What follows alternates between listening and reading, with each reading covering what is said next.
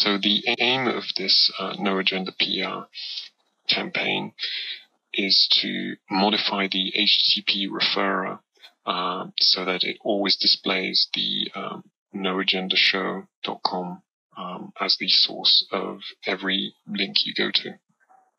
And so the HTTP referrer field is used by web pages you go on to see where the request originated from. So, for example, if I go on Google and I type the following query, I click on a link, this website displays my HTTP headers, and there it displays the query that I submitted. So in this case, this would be the intent is to replace this with HTTP www.noagendashow.com, and every website you go to will think that that's where the link originated from, and that will update their logs and hopefully give more importance to No Agenda Show. Okay, so how do we modify this HTTP referrer field? Well, for this we need an extension. I'm currently using Firefox.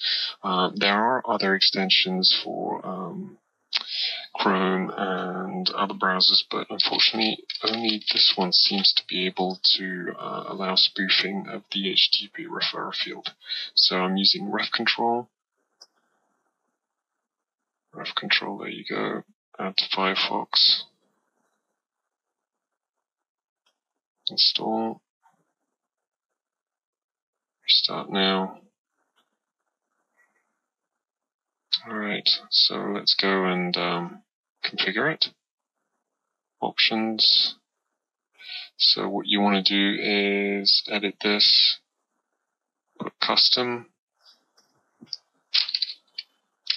HTTP noagendashow.com. So this means that it's fixed to noagenda.com for every website. Alright, so that's done. Now let's go and see if it actually works. And there you go. The referrer is now noagendashow.com for every website that I go to. So let's see how that works in practice.